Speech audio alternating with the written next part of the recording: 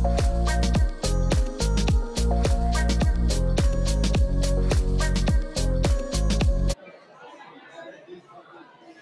I'm here with two graduates from the Royal Danish Academy. Hi, my name is Maria, and I just finished my master's. So did I, and my name is Nina. So congratulations on the show. It must be a very emotional experience, and especially creating under these extraordinary circumstances. I'm wondering if you could share some of the hurdles that you and your friends and colleagues had to overcome to even get to this point, because it wasn't possible to meet and access to showroom, atelier, etc. So I have to say that it definitely was a hard time for all of us because we were not allowed to do workshops and we had to figure out our ways. And I think what's very important for our class, we are really together, and it was the communication that you are missing normally when you're at school and when you actually can ask people for opinions. So I think this was the hardest part of not being together and then just grouping in different groups depending on how we could find and rent a studio. But we made sure to take walks and meet up every week to get motivation, and I think that was the biggest help for us. I think we're really lucky to have like a really like close group of course mates this year, like compared to like what I've experienced before. Like we've been very good at keeping our motivations up with each other. Yeah. Community is so important, and feedback. I think peer feedback, I've been hearing from students, they really missed being able to talk with their friends. Totally. Yeah. Exactly. But I'm always curious about what started you on your journey. What made you choose fashion as your way of communicating? I think it's like a long road, but I think I was one of those kids who liked to just use their hands for stuff, especially artistic stuff, but it would be like clay and drawings, whatever. Then I had like 1 year of modeling before I started school, and I was being a fitting model for all these different schools in London. And I think that's kind of what spurred me on as well. Like you can actually be our fashion designer. It's difficult, but you can do it.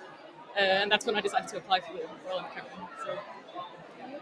Yeah, for me, I always wanted to do something creative, but I wasn't sure. And then I decided to move to Denmark to study. So I just found the first school I saw, and I decided, okay, it's going to be fashion. And yeah, I think it was just in my mind that not necessarily fashion, but I just wanted to do something with my hands.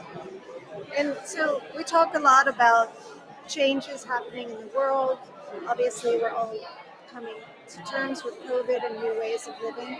What changes do you want to see in the industry, and how do you think that you can contribute to making those changes? I think we're a group of students who, in each their way, have tried to, in their collections, like communicate what we want to see change. So some have focused on like feminism, and some others have done like focused on this like gender equality. And then a lot of students, actually most of them I would say, have used either like dead stock or repurposing like old clothes. A lot of like knitting and felting where there's like minimum waste involved as well. So we have like many different takes on it, but I think we are students and a generation that have grown up to know that we have to take responsibility for the environment. So it's visible somehow in like each of our collections. And I also think that the times also pushed us a bit to do something different. And for example, normally we would have to do so many outfits and so much work. And I think also because of the workshop and no access, I think people also changed a bit the direction of what's the requirement, and we actually don't need to produce so much. We can actually limit the amount, and you don't need to have 12 outfits. You can actually have 6, and it's also going to be fine. And then you just squeeze the story in it. So I think it was quite a nice time also to start thinking of how to transform the process of work, not having so many possibilities as you normally do. And I hope we'll see you on the Copenhagen Fashion Week schedule coming up. Thank you. We hope so In a too. soon time too. But it's such a pleasure to speak with you, and congratulations to You all, too, Laird. Thank you to so both of much. you and to Well, all your I classmates. mean, it may be important to say Yes. that we're here representing all of our Yes, classmates as to well. the whole class. I think it was 15.